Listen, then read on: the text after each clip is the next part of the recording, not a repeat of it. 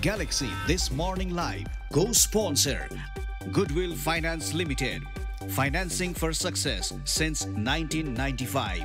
Associate sponsor Nepal Wool House, Bhotahiti, Asan, Kathmandu.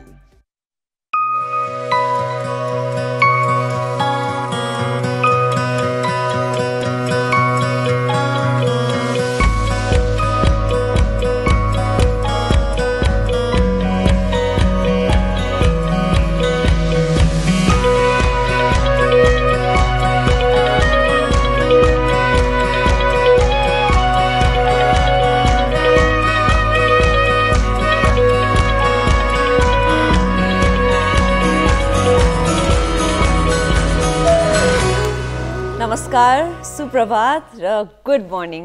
आज यहाँले देखि पनि सक्नुभयो हामीसँग एकदम हामीले देखिरहेका फेमिलियर चिरपरिचित अनुहार, तर हाम्रो शोको लागि चाहिँ नयाँ अनुहार एज अ गेस्ट को होस्ट लिएर आएकी छु। यहाँलाई पनि गुड मर्निङ।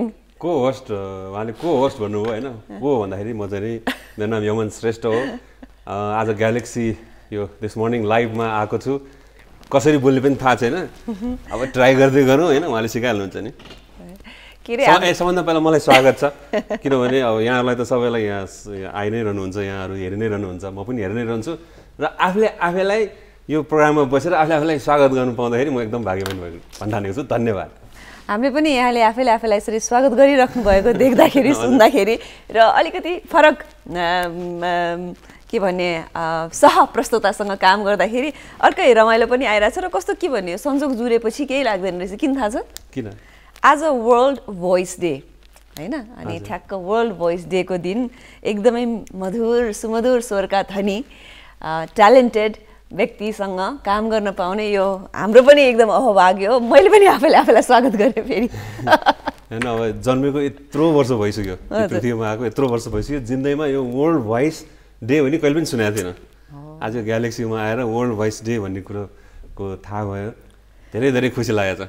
Thank you. यो चाहिँ ग्यालेक्सी भन्दा पनि ग्यालेक्सी त ग्यालेक्सीमै छौँ हामी। अझ विशेष चाहिँ हाम्रो मोर्निङ सोमा हाम्रो आज कुन डे चाहिँ के दिन हो चाहिँ हामी जहिले पनि भनि नै हुन्छौँ कि यो चाहिँ हाम्रो विशेषता पनि हो, हामीले लर्न पनि गर्न पाउँछौँ होइन? आज कुन डे हो त? आज world voice day. A world voice day. यो मेरो विचारमा यो वर्ल्ड भोइस डे भनेको वर्षको एकचोटि होइन होइन? हजुर। एकदम सधैँ मनाउनु पर्छ जस्तो लाग्छ कि हिजो आज अहिले आएर। किनभने मलाई किन त्यस्तो लाग्छ भने हिजो आज सबैजना फोनमा बिजी छ नि त, आवाजै निकाल्दैन कसैले, खालि यतिकै भइरहेको हुन्छ। त्यही भएर आवाज निकाल्नको लागि भए पनि घर घरमा सबै सुन्ने हुन्छ नि, सबै यस्तो गरेर उता फर्केर कुरा गरेर हुन्छ। त्यही भएर पनि यो वर्ल्ड भोइस डे चाहिँ एभ्री डे मनाउनु पर्छ जस्तो लाग्छ है। होइन, त्यो एकदम सही कुरा पनि हो। अब कार्यक्रमको सुरुवात त हामीले यहाँ गरि नै हाल्यौँ। रेगुलरली जहिले पनि कार्यक्रमको सुरुवात गर्ने बेलामा चाहिँ मलाई चाहिँ त्यो बिहान सूर्योदय र सूर्यास्त भनेन भने एकदमै खसखस हुन्छ, कार्यक्रमै सुरुवात नभए जस्तो हुन्छ। त्यसो म भनिहाल्छु है। मैले आउँदाखेरि घाम लागिसक्यो थियो। म आउँदा चाहिँ लाथेन खासमा होइन। सनराइजको कुरा गर्नुपर्दाखेरि 5:39 आज सनराइज भएको थियो भने सनसेट चाहिँ 6:29 सनसेट हुन्छ। अहिले रमदानको पिरियड चल्या पनि छ, त्यही भएर सनराइज र सनसेट कतिखेर हुन्छ भनेर हाम्रा सबै मुस्लिम साथीहरूलाई चाहिँ एकदम चासोको विषय हुन्छ, किनकि खान पाइयो नि त होइन बिहान र साँझ। त्यही पनि हामी चाहिँ हाम्रो कार्यक्रममा चाहिँ निरन्तर रूपमा मैले विशेष गरेर सनराइज र सनसेट चाहिँ सधैँ भन्छु, खै किन हो कुनै होइन भन्नै पऱ्यो नि। अब कति बेला उदाउँछ कति बेला अस्ताउँछ भन्ने कुरा थाहा हुनु जरुरी पनि छ। के फरक पार्छ यसले थाहा नपायो भने? थाहा भयो भने अब जो उज्यालो हुन्छ, आँखा खोल्दाखेरि उज्यालो हुनु पाइन्छ, आँखा खोल्दाखेरि अँध्यारो भएर रमाइलो हुँदैन नि। हो, त्यसमा सधैँ उज्यालो भएपछि मात्र आँखा खोल्ने गरेछ हो। आज गाह्रो त भएन नि, अलि अँध्यारोमा। ओके, यहाँहरूले फेरि पनि थाहा पाइहाल्नुभयो आज हामीसँग नयाँ अतिथि पाहुनाका रूपमा, होस्टका रूपमा एकदमै रमाइला ट्यालेन्टेड बहुप्रतिभाशाली धेरै कुरा गर्नुहुने मिठो स्वरका धनी यमनजी हुनुहुन्छ। फेरि पनि यसरी यो प्लेटफर्ममा हामीसँगै काम गर्न पाउँदा एकदम खुसी छु है म। धेरै धेरै धन्यवाद। मिठो स्वरको धनी भनेर मलाई घरमा पनि भन्नुहुन्छ, ससुरालतिर पनि भन्नुहुन्छ। केही ठ्याक्क वर्ल्ड भोइस डेको दिनमा मिठो स्वरको धनीबाट के सुन्ने त? अब हामी त्यति भनिसकेपछि हामी हाम्रो सोमा पनि भन्यौँ ल। मिठो स्वरको धनी ल के गाउने ल? क्यामेरा चाहिँ त्यो हो है, त्यो चाहिँ यहाँको क्यामेरा, उताको क्यामेरा चाहिँ ल। खास खुस गाई गई खास खुस गाई गई उसले उसको कुरा काट्यो उसले उसको कुरा काट्यो उसले उसको कुरा काट्यो उसले उसको कुरा काट्यो कुरा काट्यो कुरा काट्यो कुरा काट्यो कुरा काट्यो मुख र कान भेट्नु हो कि मुख र कान भेट्नु हो कि वाह वाह वाह वाह वाह मैले पहिला यो गीत सुन्दाखेरि चाहिँ मुख र कान आफ्नै सोच्ने कि आफ्नै मुख र कान कसरी भेट हुन्छ खासै चाहिँ अर्काको हुन पर्यो होइन मुख र कान आफ्नो मुख र कान कहिले भेट हुँदैन के हुन्छ कहिले भेट हुँदैन है कहिले याद नगरे होइन मैले यो सोचेको थिएँ कि ओके अब कन्टेन्टमा पनि अलिकति अगाडि बढौँ हाम्रो रिसर्च टिमले मेहनत गरेर हामीलाई कन्टेन्ट बनाएर लिएर आइदिएको छ वर्ल्ड भोइस डेको त हामीले कुराकानी गरिहाल्यौँ यस्तै सुमधुर स्वरमा हाम्रो सोसाइटीमा हुने मुख र कानको भेटको बारेमा पनि हामी कुराकानी गऱ्यौँ त्यस्तै गरेर अहिले हामी चाहिँ के गर्छौँ भने बिहान बिहान कार्यक्रममा यही हाम्रो कम्युनिटीमा भएका सोसाइटीमा भएका यी सब कुराहरू छन् नि यसको बारेमा कुराकानी गर्छौँ अहिले यो कुराकानी गर्दाखेरि यो सरकारी तकमाको बारेमा पनि एकदम कुरा हुन्छ नि थाहा छ के छ यहाँको राय हिजो भर्खर हाम्रो बाले तकमा लिएर आउनु भएको थियो सरकारी तकमै हो फेरि दाइको फोटो पनि देखाएको थियो भने सरकारी तकमा त्यही कुरा गरेको होइन यसमा छ नि सरकारी तकमा बाँड्दाखेरि 3 वर्षमा अहिलेको कुरा गर्ने हो भने 34 करोड 58 लाख खर्च भएछ होइन अब यो त्यत्रो अनि यो 1573 जनालाई अहिले तकमा बाँडिएको रहेछ भने 2074 जनाले चाहिँ तकमा बुझेका छैनन् हैन अब यो चाहिँ अहिले चाहिँ कस्तो भएको छ 274 अनि यो चाहिँ के पनि भएको छ भने अब आजकल कति जनाले चाहिँ किन लिनुहुन्न भने कति जनाले चाहिँ अलिकति चिनेको भरमा यस्तो भरमा पनि डिजर्भिङ अब मदन कृष्ण दाईहरू जस्तो व्यक्तिको त हामीले पुरै गर्ने कुरै भएन भने तर कहिले काहीँ चाहिँ डिजर्भिङ व्यक्तिहरूले मात्र नभइकन अलिकति चिनेका व्यक्तिहरूले पनि तकमाको मिसयुज गरेको हो कि भन्ने चाहिँ सुनिन्छ कि यो तकमा चाहिँ के भन्छ जस राजनीति के हुने भन्छ नि आफ्नो आफ्नो मान्छेलाई मात्र दिने त्यस्तो खुब सुनिन्थ्यो अनि डाइरीहरूले पनि पहिला पहिला धेरैचोटि त्यस्तो नलिनु भएको छ हिजो मात्र लिएको जस्तो लाग्छ मलाई किन रे भन्दाखेरि अब त्यो धेरै नलिँदाखेरि पनि एकदम के होइन आफूले आफूलाई भन्टाने भन्ला भन्ने भयो अरे के अनि त्यही भएर लिनुपर्छ यस्तो पनि हुनुहुन्थ्यो कि हिजो होइन अब होइन फेरि यस्तो नि त अब मदन दाईको कुरा गर्नु पर्दाखेरि उहाँको योगदान यो सबै कुराले एकदम हामीलाई उहाँले तकमा पाएको देख्दाखेरि हामीलाई पनि खुसी पनि लाग्छ कि त्यस्तो एउटा तकमा त मैले पनि दिनुपर्ने जस्तो उहाँले मलाई पनि पाउनु भयो नि त हैन यत्रो संसारमा आइयो आउनु पाइयो अनि कहिले दिनु त बालाई तकमा तर मैले दिने भन्दा पनि बुवाले चाहिँ मलाई दिनुभएको छ एउटा पुरस्कार हो अब यो मदन पुरस्कार थाहा छ नि तपाईँलाई हजुर मदन पुरस्कार कतिले पायो होला नि तर सबभन्दा मदन पुरस्कार पाउने पहिलो व्यक्ति म हो है आज म पुरा सुनेर मात्रै मख परेर बस्छु होला जस्तो लाग्छ मलाई हैन अनि यस्तो गरौँ अहिले हामी कुराकानीको क्रममा छौँ एकदम रमाइलो कुराकानी पनि भइरहेछ तर यहाँहरूलाई थाहा छ कि हामी जहिले पनि बिचमा छोटो छोटो विश्रामहरू लिने गर्छौँ एउटा छोटो विश्राम लिन्छौँ अनि त्यसपछि फेरि विल बी राइट ब्याक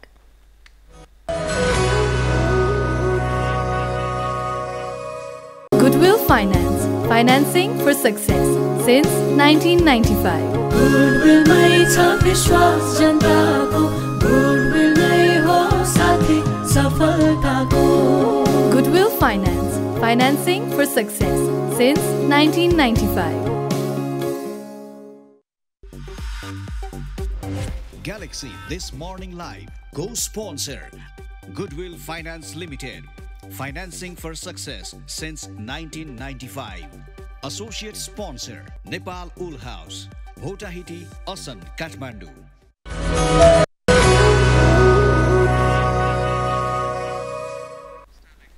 यो छोटो व्यापारिक विश्रामपछि फेरि स्वागत छ ग्यालेक्सी दिस मर्निङ लाइभमा फेरि पनि हामीसँग यमन श्रेष्ठज्यू हुनुहुन्छ आज हाम्रा अतिथि पाहुना होस्ट र मदन पुरस्कार पाउने व्यक्तिमध्ये सबैभन्दा पहिलो मदन पुरस्कार पहिलो मदन पुरस्कारै हो त त्योभन्दा अगाडि मदन पुरस्कार पाउन लागेको छोरा मै हो त्यसपछि मदन पुरस्कार मेरो बहिनीले पाए है त्यो अनि यो पुरस्कारको कुरा गर्नु पर्दाखेरि पदकको कुरा गर्नु पर्दाखेरि अहिले भर्खरै वैशाख 1 गते बाँडिन्छ है त्यो राष्ट्रपति भवनमा त्यो पदकहरू चाहिँ अनि त्यसै विषयलाई लिएर अब मैले अघि पनि भने कि 3 वर्षमा 34 करोड 58 लाख खर्च भएको छ। पाउनुपर्ने व्यक्तित्वहरूले पाउनु हुँदाखेरि सबैजनालाई खुसी पनि लाग्छ पनि कतिपयचोटि चाहिँ अलिकति पहुँचको भरमा राजनीतिक दल यो हिसाबले पाइयो कि भन्ने पनि हुन्छ र यो छनौटको मापदण्ड के हो त यसको पनि त केही आधार होला भन्ने कुराहरुमा चाहिँ एकदम प्रश्न उठेको छ। हैन यसो पनि भन्न मिल्दैन त्यो जुन त्यो अब कति करोड 34 करोड हैन त्यो 34 करोड के रे पुरस्कार मदन पुरस्कार भन्ने जुन 34 करोड पुरस्कार छ नि हजुर त्यो 34 करोड रुपैयाँ जुन बाँडियो नि देशभरि त्यो पाउनेहरूले पनि त त्यो पुरस्कार पाएछ नि है तकमा एक हिसाबको क्याश फर्ममा हैन हो नि होइन त अब त्यसमै खर्च भए त देखाइयो नि देखाइएन त त्यही त अनि साँच्चीकै त्यति होला त भन्ने जस्तो पनि लाग्छ। फेरि पनि यो यस्तो अर्थतन्त्र डामाडोल भएको छ घरमा अहिले हातमुख जोड्न यस्तो गाह्रो भएको बेलामा राज्यले पनि के चिजलाई प्रायोरिटाइज गर्ने के चिजलाई नगर्ने भन्ने कुरामा चाहिँ अलिकति हेका राख्नुपर्छ जस्तो लाग्छ है हामीलाई। पुरस्कार भनेको यो तकमा भनेको त एकदमै इम्पोर्टेन्ट चिज हो नि खास भने हैन किनभने मोटिभेसन हो जसले पाउँछ उसको लागि मात्र मोटिभेसन हैन कि यो त भनौँ न धेरै मान्छेको लागि नपाउनेको लागि पनि त मोटिभेसन भोलि मैले यस्तो तकमा पाऊँ तर यसलाई मिसयुज गर्यो भने चाहिँ राम्रो चाहिँ हो त। अब तकमा पाएरै पनि लिन जानलाई मान्छेलाई आनन्दले मान्छे लिन जाँदैन भने त त्यो त के मजा आयो त त्यो पनि धेरै देखिन्छ है धेरैजनाले बहिष्कार गरिरहेको लिन नगएको हो त हैन नपाउनेहरूले कहिलेकाहीँ चित्त नबुझाएको एउटा ठाउँमा छ भने पाएर पनि लिन नजानु त्यो चाहिँ एकदम दुःख लाग्दो कुरा पनि हो। फेरि पनि कोस त व्यक्तिले तकमा पाउँदै हुनुहुन्छ भन्ने कुरामा अलिकति ध्यान पनि जाओस् राज्यको यत्रो ढुकुटी पनि त रीति रहेको छ नि त्यसमा हैन। अरु के छ त सुनाउनु पर्ने कुरा अरु के छैन त्यही तकमा हो मैले गर्दा ठीक छ नि घन्टा आ छैन यस्तो के भन्छ यहाँले राम्रो गाना गाउनुहुन्छ मलाई थाहा छ एकदम ह्युमरस हुनुहुन्छ हरेक चोटि बोल्दाखेरि केही न केही आइ नै रहन्छ त्यो कसरी आउँछ इम्प्रोम त हामीले सिक्न मिल्दैन है त्यो it has to be inbuilt हैन अब खास के भएको भने म एकचोटि हुन त अब हाम्रो घरमा त्यस्तै खालको वातावरण छ नि त ड्याडीहरू हैन हरिवंश अङ्कलहरू सबै यतिकै रमाइलो गरेर नि कुरा गरेर नि हाँसेर नि त्यो बच्चादेखि नै देखिरहेको भएर आफूलाई पनि त्यस्तो हुनु गएको होला सायद त्यो सिधा कुरा गर्नुभन्दा आफै जली भएर नि रमाइलो पनि आफू पनि हाँस्नु पाए नि है त्यो हाँस्दा त यहाँ चौरी पर्छ छैन भर्खरकै देखिनुहुन्छ त भर्खर आयो नि त त्यो हैन त्यो के रे हाँस्दा हाँस्ने मान्छेहरू झन् धेरै बाँच्छन् अलिकति निरोगी हुन्छन् अलि भर्खरका देखिन्छन् भन्थे हो जस्तो लाग्यो मलाई। जिन्दगीमा त हैन जति सक्यो त्यति नाच्ने जति सक्यो त्यति हाँस्ने अरूलाई चित्त दुखाएर हैन तर हाँस्ने हाँसो बाँड्ने यसरी बाँड्ने त उनीलाई भनेपछि यमन श्रेष्ठ नाच्नु पनि हुन्छ ए म त नाच्छु भने के छ यो इपिसिपी थुत्थात पारेर एकैछिन नाच्ने गर्नु व्यवस्था गर्नु मिल्छ कि मिल्दैन हैन यहाँ सोध्नु पनि पर्ला। ठिक छ हाम्रो कुराकानी त हुन्छ नै फेरि अलिकति यो हामी कन्टेन्टतर्फ पनि लागौँ। हामी यसो बाहिर गएर कतैतिर आइयो केही गरेर आइयो भने संसारभरि राम्ररी घुमेर आएको सामान चाहिँ हाम्रो विमानस्थलमा आइसकेपछि यो हराउने त्यो हराउने यस्तो आएन त्यस्तो आएन भनेको कति सुन्नमा पाइन्छ है। त्यो आफैमा पनि कस्तो दुःख लाग्दो कुरा पनि हो। अहिले आएर विमानस्थलमा खटिने नेपाल वायु सेवा निगमका कर्मचारीहरूलाई लुगामा खल्ती पनि नभएको लुगा लाउन पर्ने रे भनेर कुरा आएको छ।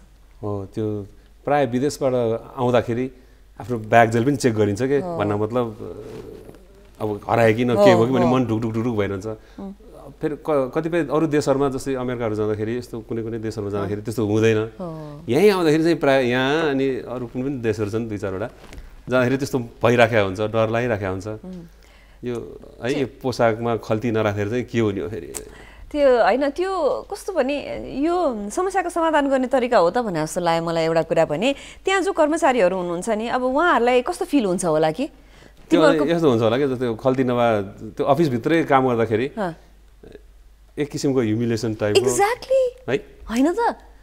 अनि स्टाफलाई राम्ररी ट्रेन गराउने राम्रो चुस्त दुरुस्त सर्भिस दिउँ भन्ने कि खल्ती निकालिदिएको अरू पनि यस्तोहरू के अब ओसार पसार गर्ने ट्रलीमा चेन लगाइएको खल्ती निकालिदिएको यस्तो कुराले समस्याको समाधान गर्छ। अफिसमा त अब अफिसमा त सबैले अन्डरस्ट्यान्ड गर्ला हैन ल यो नियम छ पालना गर्नुपर्छ भनेर गर्ला तर जो त्यो व्यक्ति हुनुहुन्छ जो खल्ती नभए पाइन्ट लगाएर हिँड्नु भएको छ हैन उहाँलाई बिहान अफिस जाने बेलामा बाटोमा मान्छेले देख्यो भने के होला भने जस्तो है अनि त्यसपछि अफिस छुट्टी भइसकेपछि घर जाँदाखेरि हेतरी यो त खल्ती नभए पाइन्ट लगाएर हिँड्दो रहेछ भने जस्तो हैन अब लुगामा यो मलाई चाहिँ कस्तो रेमेडी यो हो त अलिकति लज्जास्पद भएन यो तरिका भनेको जस्तो फिल भयो हैन यो त अनि यहाँले भन्नुभएको जस्तो कर्मचारी आफैलाई इमानदार कर्मचारीहरू पनि त हुनुहुन्छ होला नि त जो काम गर्नुहुन्छ त्यहाँ उहाँहरूलाई कस्तो हिंता बोध हुन्छ होला यो अब हुन त सीसीटीभी क्यामेराको निगरानी पनि चुस्त दुरुस्त बनाइएको छ भनेर भनिएको छ हैन तर जहाँ कामदारहरू हुनुहुन्छ उहाँहरूलाई त एउटा प्राइड एउटा फिल गुड फ्याक्टर त बनाइदिनु पर्ने जरुरी हुँदैन भने त्यही त यही नै एन्सर चाहिँ हैन जस्तो लाग्छ है फेरि पनि हामीले त भएको कुरा यहाँहरूलाई सुनाउने हो सुनेको देखेको पढेको कुराहरू सुनाउने हो हैन खल्ती नभएको उ गर्दाखेरि एउटै खुसी भनेको पाकेटमारहरू चाहिँ खुब खुसी हुन्छ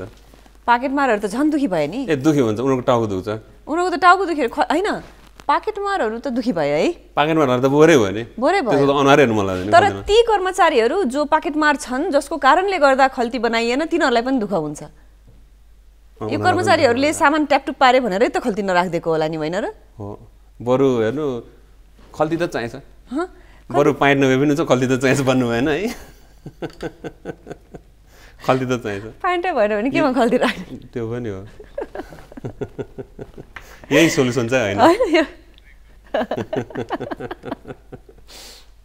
कि त भगवानले नै खल्ती बनाएर पठाइदिनु हाम्रो जिउमा anyways I don't know where this conversation is heading के गर्ने एउटा छोटो ब्रेक लिने हो लिउँ नि त है अहिले खल्ती त छ मेरो पाइन्ट पनि छ खल्ती पनि छ नो खल्ती सो एनिवेज एउटा छोटो ब्रेकको समय भएको छ अहिले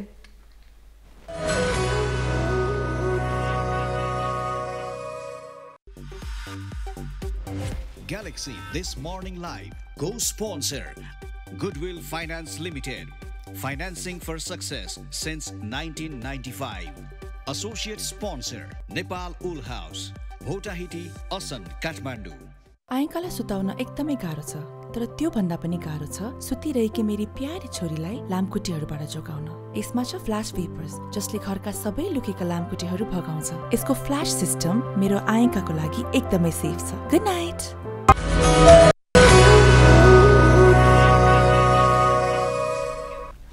ग्यालेक्सी न्यूज र छोटो ब्रेक पछि पुनः स्वागत छ ग्यालेक्सी दिस मर्निङ लाइभमा आज हामीसँग यमनजी र म सबैले भने जस्तै भन्नु पर्यो हो ल please welcome back after the brake ला भन्नु नआन्नु त ठीक छ त प्लिज फेरि नेक्स्ट ल welcome back after the brake galaxy this morning लाइभमा यहाँहरूलाई स्वागत छ अरे वाह त्यस्तो वान टेक ओके भयो त यो त के भन्नु हैन आज ग्यालेक्सी न्यूजमा तुलसी अर्याल हुनुहुन्थ्यो अहिले भने यमन श्रेष्ठ र सरिता यहाँ सामु आएका छौँ आजको हाम्रो कन्टेन्ट रमाइलो छ भन्ने कि नरमाइलो छ भन्ने के भन्ने यसलाई अब आउने खालको भने रमाइलो छ अलि नआउने खालको भने चाहिँ नरमाइलो छ मलाई अहिलेसम्म चाहिँ रमाइलो छ अब यसपछि आउने विषयमा चाहिँ अलि नआउने टाइपको छ होइन यो कस्तो छ भने हुन त अब चोरमाथि चक्कारहरू लागेपछि के लाग्छ मैले अहिलेसम्म आजको दिनसम्म यो नक्कली नोट हो भनेर थाहा पाएँ कि नै छैन यहाँले थाहा पाउनु भएको छ नक्कली नोट मैले अहिलेसम्म नक्कली नोट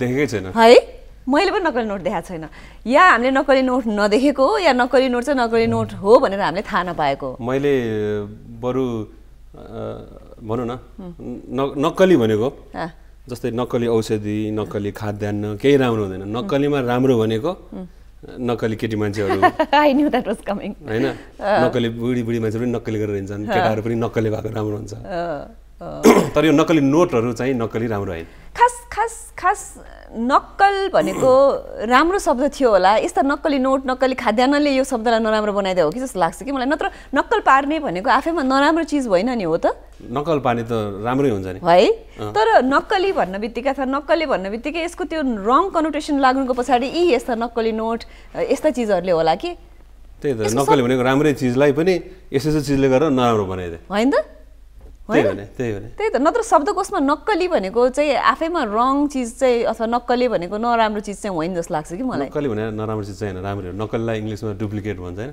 भन्छ त फेक र डुप्लिकेटमा के फरक छ स्पेलिङ फरक छ भन्दा हैन डुप्लिकेट फेक यो चाहिँ फेक भयो के यो नक्कली नोट केटी मान्छेहरू नक्कली छ भनौँ न हैन लाइक केटी मान्छेहरू फेक छ भन्नु भएन हैन डुप्लिकेट पनि भन्नु भएन के सब के नक्कली इङ्ग्लिसमा के भन्ने त्यसलाई सासे आई डोन्ट नो यो यसको बारेमा हामी पछि पत्ता लगाउँला फेरि पनि अहिले सन्दर्भ चाहिँ नक्कली नोटको आएको छ अहिले नेपालमा धेरै नै नक्कली नोटहरू बरामद भइरहेका छन् रिसेन्टली दिनौँ जस्तो नक्कली नोटहरू आए भनेर खबरहरू आइ पनि राखेको छ हुन त यो अर्थतन्त्रले गर्दा पनि होला फेरि हामीसँग भारतमा ओपन बोर्डर पनि छ यसले गर्दा पनि यस्तो चिजहरू हाम्रोमा अलिक बढी भइ पनि राखेको हुन्छ मङ्सिर पुस र माघ महिनामा मात्रै 10 लाख रुपैयाँ भन्दा धेरै नक्कली नोटहरू अहिले बरामद भएछन् अब पछिल्लो 2-3 महिनामा मात्रै 6 लाख भन्दा बढी नक्कली नोट बरामद भएको रहेछ काठमाडौँको मात्र हामीले कुरा गरेका है यो भनेपछि त झन् बोर्डर साइडतिर यताउतातिर त कति धेरै होला यो नक्कली कारोबार नक्कली नोटको कारोबार त एकदमै डेन्जरै हो एक त देशको अर्थतन्त्रलाई पनि यसले बर्बाद पार्छ यो कहिले गएर थाहा पाउनु पायो हुन्थ्यो है यो खै अब हामीले थाहा पाएर के गर्ने फेरि त्यही त अब यस्तो त्यो नोटै छाप्ने मसिन हुन्छ उहाँहरूसँग मजाले नोट छाप्छन् अब के भन्ने अब यो नक्कली यो ब्याङ्किङ प्रणाली अपनाउँदा पनि नक्कली नोटको खतराबाट बस्न नसकेको कहिलेकाहीँ ब्याङ्कले नै पनि नक्कली नोट नचिनेर इस्यु गरेको यस्तो कुराहरू आउँछ होइन अब यो चाहिँ स्पेसली यस्तो नराम्रो इकोनोमिकल्ली हामी देशको अर्थतन्त्र यस्तो धराशय भएको बेलामा यस्ता नक्कली नोटहरू आयो भने त झन् हामीलाई एकदम मर्का पर्छ पर्दैन भने धेरै नै मर्का पर्छ मान्छेले हिजोआज चाहिँ नि आफ्नो लाइफ बाँच्नको लागि सजिलो फास्ट ट्र्याकहरू खोज्ने क्रममा यस्तो चिजहरू आउँछ भने हो नि आफूलाई पनि घाटा देशलाई पनि घाटा हो त भने सामानहरू कमसल बनाएर बेच्दिने अथवा यसो बाटोमा हिँडेका मानिसहरूले यसो गहनाहरू लगाएको छन् भने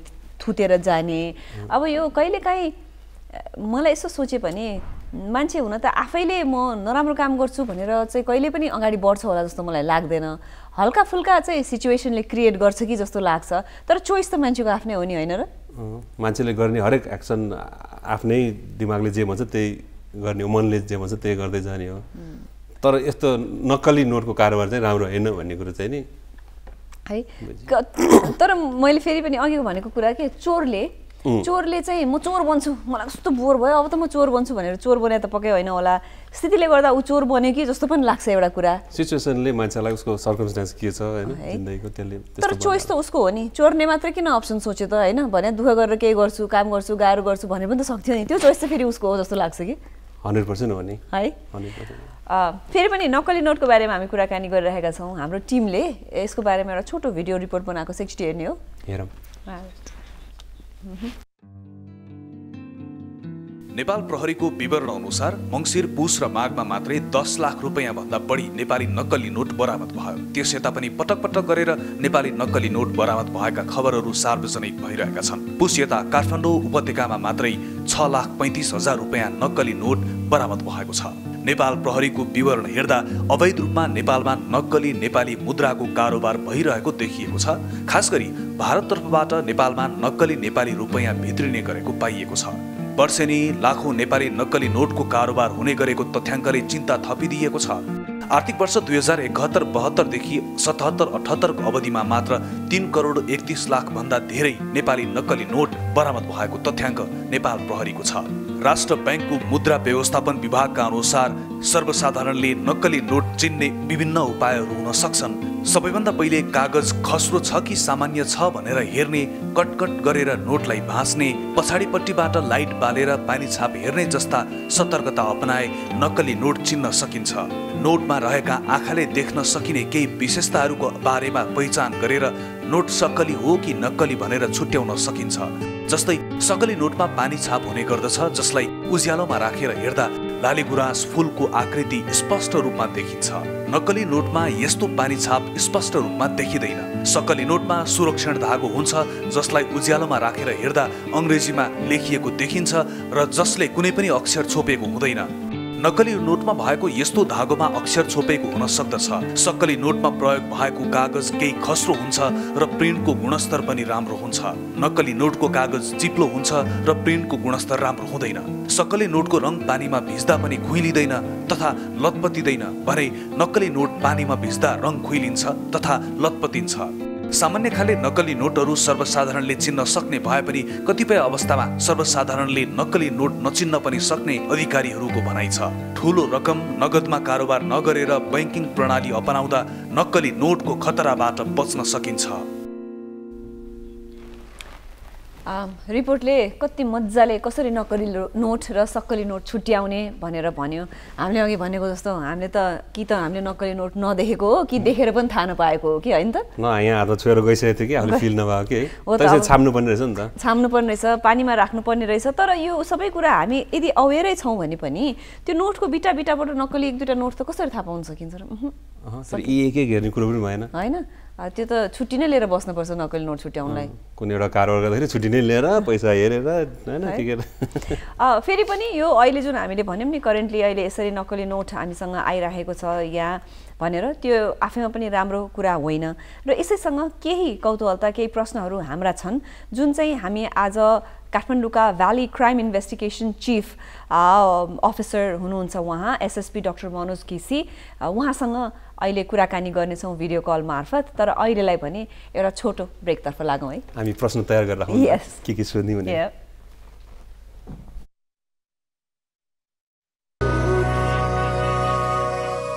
यो छोटो ब्रेकपछि पुनः स्वागत छ ग्यालेक्सी दिस मर्निङ लाइभमा। यमनजी र म आज यहाँ सामु छौँ भने हामीले अघि नक्कली नोटको कारोबारको बारेमा कुराकानी गरिरहेका थियौँ र यसैसँग अलिकति विस्तृत रूपमा हामीले जानेको कुरा भन्यौँ, रिपोर्ट पनि हेऱ्यौँ। तर केही हाम्रा प्रश्नहरू पनि छन् जुन प्रश्नहरू चाहिँ आज हामीलाई Kathmandu valley crime investigation अफिसका chief SSP doctor Manoj केसीज्यू लाई हामीले राख्नेछौँ। उहाँ हामीसँग भिडियो कल मार्फत जोडी पनि सक्नुभएको छ। यमनजी आउनु, उहाँलाई स्वागत गरौँ। एसएसपीज्यू यहाँलाई हाम्रो कार्यक्रममा धेरै धेरै स्वागत छ। हस्, धन्यवाद। एउटा प्रश्न सोधिहाल्नु न, यो नक्कली नोट अहिले हिजोआज एकदम भनौँ न एकदम इम्पोर्टेन्ट कुरा रहेछ। नक्कली नोट हाम्रो नेपालमा बन्छ कि भारतमा बन्छ कि कहाँ बन्ने रहेछ यो चाहिँ नि? हजुर, अब यो हाम्रो अनुसन्धानको हिसाबले हामीले जुन नक्कली नोटहरू यस वर्ष र योभन्दा अघिल्लो वर्षहरूमा जुन बरामद गरेका छौँ, यसको हिसाबले हेर्दाखेरि धेरै चाहिँ हाम्रो सीमावर्ती ठाउँहरूमै प्राप्त गर्ने हिसाबले सीमावर्ती ठाउँहरूमा नै बन्छ अथवा त्यहीँबाट ल्याउँछ भन्ने नै देखिन्छ। यसमा पनि हामीले हेऱ्यौँ भने यो नक्कली नोट जुन काउन्टरफिट करेन्सी भन्छौँ, यो चाहिँ दुई किसिमको छ। एउटा अलिकति राम्रो चिन्हलाई हामीले नर्मल्ली नै त्यो चिन्हलाई गाह्रो हुने खालको पनि हुन्छ र अर्को चाहिँ सजिलोसँग चिनिने खालको हुन्छ। त्यसैले कसैले चाहिँ त्यो झुक्याउने हिसाबले फोटोकपी मात्रै कलर फोटोकपी मात्रै गरेको अवस्था पनि छ, त्यो जहाँ कहीँ पनि गर्न सक्ने अवस्था हुन्छ। यसलाई खुट्ट्याउनलाई सजिलो गाह्रो हुँदैन। र अर्को हामीले यहाँ बरामद गरेको केही जुन यो नक्कली नोट अथवा हामीले जुन खोटा मुद्रा पनि भन्छौँ, यो चाहिँ सीमावर्ती ठाउँहरूमा नै हामीले धेरै आएको देखेका छौँ। त्यसैले गर्दा सीमावर्ती जिल्लाहरूबाट नै अथवा त्यो नजिकबाट नै आएको अवस्था देखा पर्छ। हामीले भर्खरै एउटा रिपोर्ट एउटा स्टेटिस्टिक्स दिँदाखेरि काठमाडौँमा पनि यो बिगबिगी छ अहिले नक्कली नोटको भन्दै गर्दा भनेपछि त सीमा अलिकति त्यो क्लोज टु बोर्डर एरियामा त झन् बढी होला नि यसको बिगबिगी, होइन र? हो, हाम्रो तथ्याङ्कले पनि त्यही देखाउँछ। धेरै बरामदको तपाईँले हाम्रो तथ्याङ्क हेर्नुभयो भने पनि सीमावर्ती त्यो जिल्लाहरूमा यसको त्यो बरामदीको सङ्ख्या पनि बढी छ। त्यसैले गर्दा त्यहाँ बढी नै रहेको देखा पर्छ। हाम्रो यहाँ काठमाडौँ उपत्यकाभित्र हेर्नुभयो भने हामीले यो आर्थिक वर्षमा हामीले करिब 6.5 लाख जति हामी बरामद गरेर कारबाहीको प्रक्रियामा लिएर गएका छौँ। त्यसैले गर्दा सीमावर्ती क्षेत्रमा अलिक बढी नै छ भन्ने पनि देखाउँछ। प्लिज यो नक्कली नोटको कारोबार गर्नेहरूलाई यो सजाय चाहिँ के रहेछ? उनीहरूको पनिसमेन्ट पेनाल्टी कैद सहित होला नि त? यस्तो उनीहरूलाई निरुत्साहित गर्नको लागि हो, यो अलिकति सङ्गठित रूपमा हुने अपराध पनि हो। त्यसैले यसको व्यवस्था पनि हाम्रो मुलुकी फौजदारी यो अपराध संहिता छ, यसमा यसको व्यवस्था छ। यसमा यसलाई यो अलिकति अलिक गम्भीर खालको अपराधकै हिसाबले पनि यसलाई 10 वर्षसम्म कैद हुने चाहिँ यसमा प्रावधान छ। यसमा दुई किसिमको कसुरहरूको कुरा गरिरहेछ। एउटा यो खोटा मुद्रा अथवा काउन्टरफिट करेन्सी तपाईँले बनाउने प्रयास गर्नुभयो अथवा उद्योग गर्नुभयो, त्यो एउटा कसुर छुट्टै बन्छ। र यदि तपाईँले चलन चल्तीमा ल्याउनुभयो, यसलाई प्रयोग गर्नुभयो भन्ने चाहिँ अर्को कसुर हो। त्यसैले पहिलो कसुर जुन मैले तपाईँलाई भने अघि बनाउने गर्नुभयो, बनाउने प्रयास गर्नुभयो, बनाउने उद्योग गर्नुभयो, त्यसमा चाहिँ 5 देखि 10 वर्षको कैद हुने र तपाईँसँग जति बरामद भएको छ त्यसको आधारमा तपाईँलाई जरिवाना हुने अवस्था बन्छ। अर्को तपाईँले चलन चल्तीमा ल्याउनु भयो, यसलाई प्रयोग गर्नुभयो, यो चलन चल्ती अथवा प्रयोगको कुरा गर्नुहुन्छ भने यो चाहिँ तपाईँले लेनदेन गर्नुभयो, खरिद गर्नुभयो, बिक्री गर्नुभयो, अझै तपाईँलाई आफ्नो नियतवश आफूले जानेर आफूले साथमा राख्नुभयो भने पनि यो कसुर हो अथवा अपराध मान्छ। त्यसमा पनि 5 वर्षसम्म कैद हुने चाहिँ प्रावधान छ। यो कुरामा चाहिँ मलाई सोध्न मन लागेको, अनि भर्खर हामीले पनि कुराकानी गरेका थियौँ कि सजिलै हामीले त्यस्ता काउन्टरफिट नोट्सहरू देख्यौँ भने हामीलाई नेकेड आई हामी छुट्याउन सक्दैनौँ र अनोइङली यस्ता नोटहरू हामीले युज गरिरहेको छौँ भने म चाहिँ भिक्टिम भइरहेको छु भने यो अपराध हो कि होइन, म त्यसमा पर्छु कि पर्दिनँ? मैले अघि यहाँलाई निवेदन गरेँ, यसमा तपाईँले नियतवश तपाईँले जानेर बुझेर नै यो राख्नुभयो, चलन चल्तीमा ल्याउनु भयो भने अपराध मानेको छ।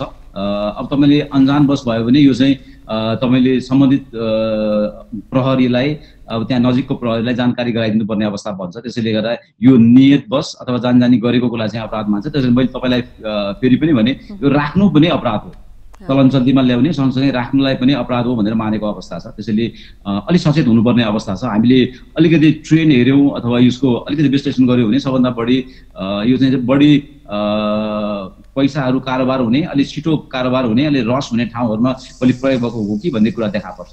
त्यसैले पनि हामी अलिकति सचेत हुनुपर्ने अवस्था चाहिँ छ। मैले फेरि एउटा अब हामीले भन्यौँ हाम्रो ओपन बोर्डर छ, यो कुरामा हामी अवेर छौँ, त्यताबाटै झन् बढी कारोबार भएको देखिन्छ भने यसलाई हामीले कन्ट्रोल कसरी गर्ने त आउने दिनमा? हो, यसमा हामी एउटा चाहिँ हाम्रो हिसाबले हामी प्रहरी छौँ। त्यसैले गर्दा हामीले त्यसमा यो जुन सञ्जाल, यो जुन समूहहरू सङ्गठित रूपमा लागेको छ तिनीहरूलाई हामीले कारबाहीको दायरा जति हिसाबले हामीले यहाँ त्यो हिसाबले धेरै हिसाबले अपरेसन्सहरू गर्ने गरेका छौँ। त्यो हाम्रो अझै हामीले बढाउने काम एउटा पक्ष हो भने अर्को हामी सबै पनि सचेत हुनुपर्ने अवस्था छ। लिँदाखेरि सचेत हुनुपर्ने छ र जो कोही यसबाट अलिक फाइदा भइहाल्छ, मलाई अलिकति छोटो समयमा मैले केही लाभ लिइहाल्छु भन्ने अवस्था छ भने पनि यसको कसुर गम्भीर कसुर अन्तर्गत अपराध अन्तर्गत पर्छ र यो कसुर 10 वर्षसम्म कैद हुन्छ भन्ने हिसाबले पनि हामी यो जनचेतना ल्याउनु पर्ने अवस्था छ र सर्वसाधारण हामीले चाहिँ अलिकति सचेत हुनुपर्ने अवस्था चाहिँ बनेको छ। यही हिसाबले हामीले प्रहरीले गर्नुपर्ने कामहरू सूचनाको आधारमा हामीले अरू अपरेसनहरू पनि गर्दैछौँ। अर्को पनि एउटा प्रश्न सोध्नु मन लाग्यो, यो जनचेतना भन्नुभयो होइन, अब जनचेतनाको लागि के गर्ने त, कसरी भन्ने? अब यसलाई जिङ्गल बनाएर भन्ने पनि कुरो भएन, कसरी चाहिँ नि मान्छेहरूलाई यसको कारोबार नगर भनेर कसरी अवेर गराउने? यो तपाईँले एकदम राम्रो प्रश्न सोध्नु पनि भयो।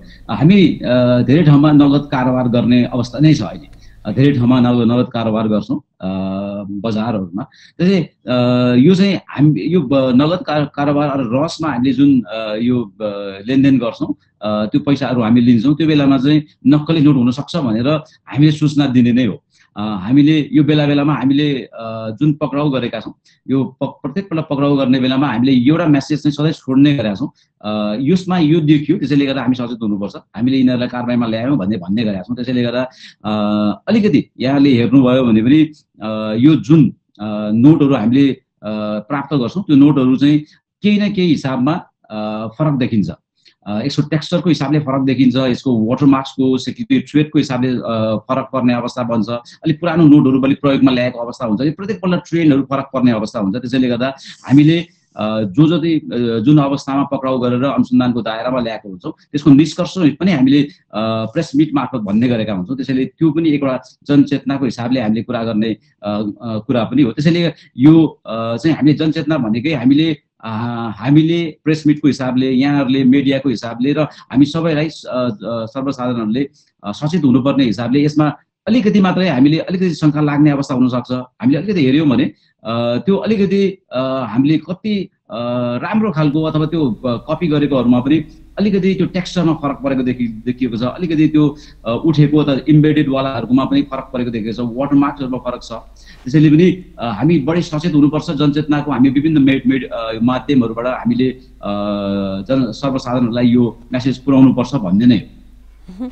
अब सर्वसाधारणहरू अवेर हुने भन्ने कुरा हामीले भर्खरै गऱ्यौँ। अब यहाँ पनि नै as a chief of Kathmandu valley crime investigation office यहाँले चाहिँ भनौँ पुलिस फोर्सले चाहिँ कस्ता अब अहिले हामीले एकदम यो बिगबिगी बढेको छ भन्दै गर्दाखेरि कस्ता उपायहरू अपनाएका छन् टु मिनिमाइज दिस? देशको अर्थतन्त्रलाई पनि त यसले निकै घाटा पुर्याउँछ होला यस्तो स्थितिमा। यहाँहरूको डिपार्टमेन्टको चाहिँ कस्तो छ पहल, अलिकति थाहा पाउन पाए हुन्थ्यो प्लिज। हजुर, हामी समुदायमा प्रहरीले समुदायमा जाने विभिन्न कार्यक्रमहरू गर्ने गर्छौँ। यहाँलाई जानकारी पनि होला, हामी समुदाय प्रहरी साझेदारीको विभिन्न कार्यक्रमहरू लिएर हामी जनता समक्ष जाने गरेका छौँ। अहिले मेरो अफिसको हिसाबले गर्नुहुन्छ भने म बढी अनुसन्धानमा मात्रै बढी फोकस छु, अथवा मेरो चाहिँ क्राइम इन्भेस्टिगेसन मात्रै बढी हुन्छ र अरू धेरै रेगुलर पुलिसिङ गर्ने हाम्रो युनिट्सहरू त्यसैभरि छ। सबै त्यो प्रहरी चौकीदेखि लिएर सबै जिल्ला प्रहरी कार्यालयहरू सबैले यो समुदाय साझेदारी कार्यक्रमहरू गर्छन्। यसमा एउटा कुरा चाहिँ जहाँ जति त्यो भोल्युम क्राइमहरू यदि काउन्टरफिटको धेरै क्राइमहरू भएको ठाउँहरूमा जिल्लाहरूमा विशेष त अघि तपाईँले उठाउनु भएको तराईका जिल्लाहरूमा सीमावर्ती जिल्लाहरूमा चाहिँ यो चाहिँ समुदायमा जाने बेलामा यो कार्यक्रमहरू लिएर जाने गरेको छ।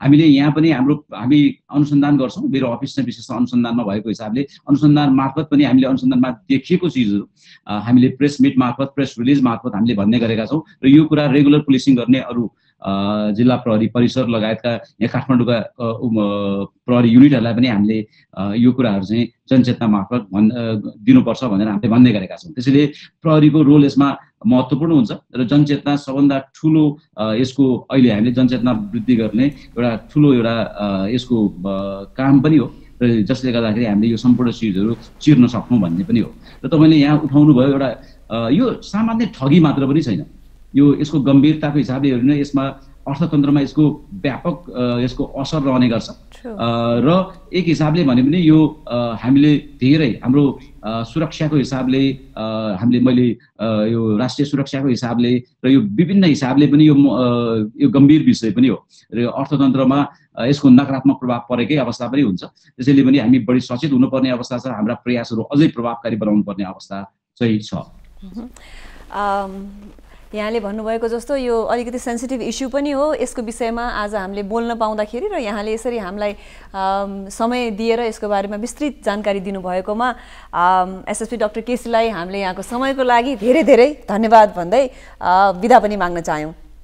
हस्, धन्यवाद। एउटा गम्भीर विषयमा यहाँले मलाई केही राख्ने मौका दिनुभयो, त्यसैले गर्दा यो यहाँले दिनुभएको समयको लागि पनि म धन्यवाद दिन चाहन्छु। र फेरि पनि हामी यो कुनै पनि यस प्रकारको सूचना छ भने उपत्यका प्रहरी यो उपत्यका अपराध अनुसन्धान हाम्रो कार्यालय छ, यसमा सम्पर्क गर्नुभयो हुन्छ। हामी यो एउटा यो कुनै सामान भेटिएको अथवा एउटा नोट भेटियो भन्ने सम्बन्ध मात्र हामी यसको गहिराइमै पुग्नुपर्ने अवस्था छ। यसमा जोडिएका सबैलाई हामीले कानुनी दायरामा ल्याउनु पर्नेछ। त्यसैले यो सूचनाको पनि अपेक्षा गर्दछु। धन्यवाद। पक्कै पनि हस् त, धेरै धेरै धन्यवाद। धन्यवाद।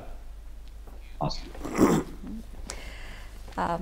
कहिलेकाहीँ आफूलाई लागेका कुराहरू यसरी डिरेक्टली रिलेटेड व्यक्तिसँग स्टुडियोमै ल्याउन नपाए पनि यसरी भिडियो कल मार्फत सोद्धा बुझ्दा कति धेरै कुरा थाहा हुने कि है। एकदम धेरै, मलाई एकदम खुसी लागिरहेको छ। आज मैले कतिवटा कुराहरू यहाँबाट अलिअलि थाहा पाइरहेको छु। एकदम यो अहिलेको यो जुन यो नक्कली नोट छ नि, यो त एकदम ढुकढुकै भयो नि त, भएन त? यसै त अर्थतन्त्र यस्तो छ हाम्रो गाह्रो परेको बेलामा त्यसमाथि नक्कली नोट भनेको त यो त हामीलाई लामो समयसम्म कालान्तरसम्म दुःख दिने कुरा हो कि यो। बरु यो डिजिटल नै ई क्यासहरू हुन्छ नि, त्यही नै राम्रो जस्तो है यसो हेर्ने हो भने त। अब त्यो पनि यस्तो छ, फेरि डिजिटल पनि टकटक गर्न पाए त हुन्थ्यो नि। नेटवर्क नहुने, सर्भर नहुने, के नहुने भनेर एउटा डिजिटल गऱ्यो भने फेरि फोन नम्बर टिपेर घर गएर 3 दिनसम्म त्यो पेमेन्ट नभएर गरिराख्नु पर्ने अवस्थामा त्यो पनि त्यति सजिलो कहाँ छ र? अब 100% डिजिटल पनि हुन धेरै कहिले नि अब हैन। खै अब विदेशतिर फेरि कति सहज भए जस्तो देखिन्छ। अहिले टेक्नोलोजीको कुरामा हामी पनि यति अगाडि बढेको जस्तो देखिन्छ, तर पनि चाहे त्यो सरकारी कार्यालयमा जाउँ चाहे कहीँ जाउँ होइन, छ फोन पे गरौँ भनौँ, के गरौँ भनौँ, यी सबै अरू के छन् नि, तर घुमिराख्ने सहज नहुने त्यो प्रब्लम पनि छ है। तर यो जुन यो नक्कली नोट कारोबार गर्ने अब एक हिसाबले बदमासै भनौँ न उहाँहरूलाई, बदमास जीवहरू होइन। बदमासहरूलाई जीव लाउनु पर्दैन नि, अनि राम्रो मान्छेलाई जिउ भने मजै आएन होइन उहाँले माइन्ड गर्नु होला भने मैले भने जस्तो अब यो जुन यो नक्कली नोटको कारोबार सपोज अब सबैजनाले यो डिजिटल नै जान्छु भनेर भने पनि डिजिटल्ली नै गयो भने पनि त्यहाँ पनि त्यस्तै खालको अर्कै खालको समस्याहरू चाहिँ आइहाल्छ नि यो समस्याले चाहिँ कहिले नछोड्ने रहेछ जिन्दगीमा मान्छे ठगहरू त जहाँ पनि हुन्छन् ठगजिउ बदमासजिउहरू जहाँ पनि हुन्छ हो त है तर यस्तो गर्न पर्ला उहाँहरूलाई पनि जिउ भन्न पर्ला सो द्याट त्यति रेस्पेक्ट पाएँ मेबी मैले यस्तो गर्न हुँदैन कि भनेर आफै पो थाहा पाउनुहुन्छ सही भन्नुभयो होइन हो नमस्ते बदमासजिउहरू तर नगरिदिनु होला हेर्नु आफैलाई दुःख राज्यलाई दुःख हामी संस्थालाई काम गरेर खाने मान्छेलाई धेरै दुःख हुन्छ यसले गर्दाखेरि फेरि छोटो बाटो रोज्यो भने धेरै लामोसम्म पनि त जान सकिन्छ एक्ज्याक्टली के छ त मलाई त्यो कागजमा लेखेर ल्याएको केही कुराहरू थाहा पाउनु मन थियो केही सुन्न पाइन्छ ब्रेकमा जानुभन्दा अगाडि कागजमा केही लेखाएको छैन मैले सब टाइप गरे हो एउटा मिठो सुमधुर आवाजमा केही सुनेर ठक्क ब्रेकमा जाऊँ न सुमधुर आवाजमा भोइस डे भावेर र के गीत गाउनु त हेर गीत गाउँ भने कि दिमागमा चाहिँ के आउने भइहाल्दो रहेछ आफ्नै गीत गाउँ नि त प्लिज हिमालको काखमा छ सानो मेरो गाउँ हिमालको काखमा छ सानो मेरो गाउँ मदन कृष्णको छोरा हुँ म यमन मेरो नाउँ जन्मेकोमा काठमाडौँको वीर अस्पतालमा 29 फागुन 2031 सालमा छोराको नाउँ के राखौँ भनी बालाई दोमन भो यशोदा मदन मिलाएर मेरो नाम यमन भो न्वारनको नाउँ सुन्दा लाग्छ आफैको पण्डित बाले राख्दा नाम चाहिँ दुर्गा कृष्ण हो यमन मेरो नाउँ यमन एकेए उर्फ दुर्गा कृष्णज्यूसँगको यो रमाइलो सहयात्रा रमाइलो भइरहेको छ तर यसलाई हामी कन्टिन्यू गर्नेछौँ अहिलेलाई भने एउटा छोटो brake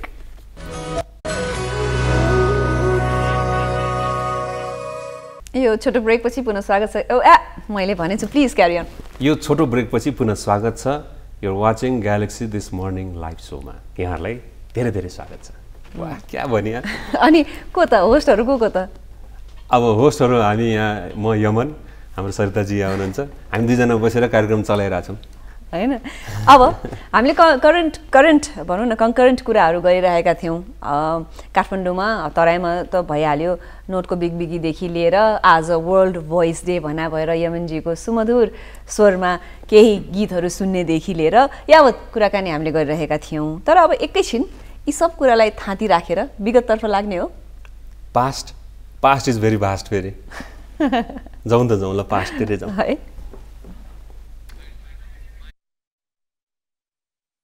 Today in History, brought to you by Nepal Airlines.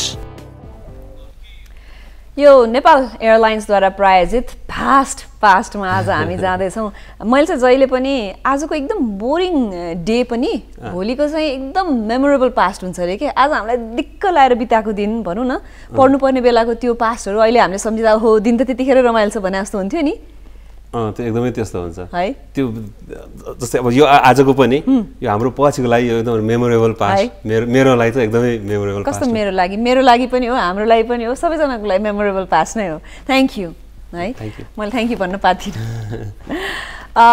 अब पास्टको कुरा गर्नु पर्दाखेरि हामी आफ्नै देशको इतिहासतर्फ फर्क्यौं एकैछिन कस्तो हुँदो रहेछ भने चाहे त्यो राजा हुन् या रैती आफू मपाई हुने चाहना चाहिँ सबैलाई हुँदो रहेछ के हो यो मेरो विचारमा यो ह्युमन नेचर नै हो जस्तो लाग्छ है म भनेर खास सबैले म भनेर नै हिँड्छौँ नि हामी त्यही भएर हामी सबैजनालाई म यति धेरै मन पर्यो होला त्यही भएर नेपालमा म पनि एकदम चल्ने लाग्यो कहाँ पुग्यो हाम्रो कुरा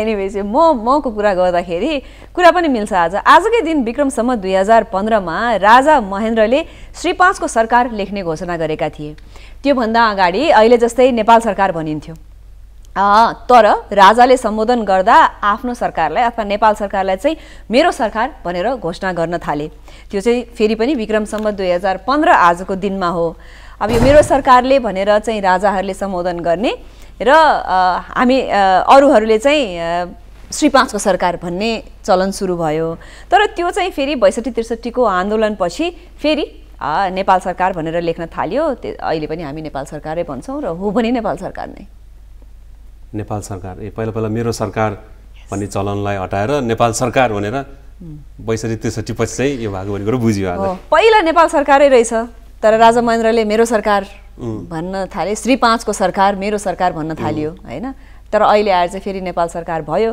तर ब्यौरा अहिले पनि यसो हेर्दाखेरि चाहिँ मेरो सरकारकै जस्तो देखिन्छ देखिदैन देखिदैन म हो म बाहेक कसले सक्छ र यतिकै मात्र खाली राजा भन्ने नाम मात्र गयो जस्तो लाग्छ मलाई त ब्यौरा त केही गए जस्तो लाग्दैन लाग्छ धेरै राजाहरू भए भन्छ नि सबैले अनि धेरै जनाका आफ्ना सरकार भयो के अनि नेपालीको सरकार बन्ने चाहिँ कहिले त खै आश गरौँ अब होला एकदम होप पनि नमारिहालौँ म पनि एकदम पोजिटिभ मान्छे हो कि मैले अघि भने नि आश गरौँ भन्दा भन्दै यतिवटा दशक बितिसक्यो खै त यथार्थ पनि त देख्न पाइयो हुन्थ्यो नि त त्यो पनि त आश हुँदो रहेछ नि त होइन अब केही समयपछि मेरो विचारमा अब हरेक चिज प्रोसेस हुन्छ जस्तो लाग्छ मलाई अब अहिले अब सबैजना यसरी अहिले हिजो देखिन्छ नि त सोसियल मिडियातिर न्युजतिर जताततै देखिन्छ मान्छेहरू नयाँ मान्छेहरू आइरहेका छन् अब नयाँ जोस जागरहरूले पनि केही गर्दै गर्लान् यो सबै अगाडि बढ्ने क्रम हो डेमोक्रेसी तर जति पोजिटिभ जति आशावादी भए पनि नयाँहरू आएर पनि फेरि मेरै सरकार भनेर भने चाहिँ बर्बाद हुन्छ जस्तो चाहिँ मलाई लाग्छ त्यो भने चाहिँ बोर हुन्छ फेरि त्यो जस्तो नरमाइलो जिन्दगीमा के हुन्छ जिन्दगीभरि मेरो सरकार भन्दै अनि साँच्चीकै नेपालको सरकार होस् नेपालीहरूको सरकार होस् भन्ने कामना गर्दै अब अलिकति नेपाल छोडेर इङ्ल्यान्डतर्फ लागौँ है इङ्ल्यान्डतिर जाने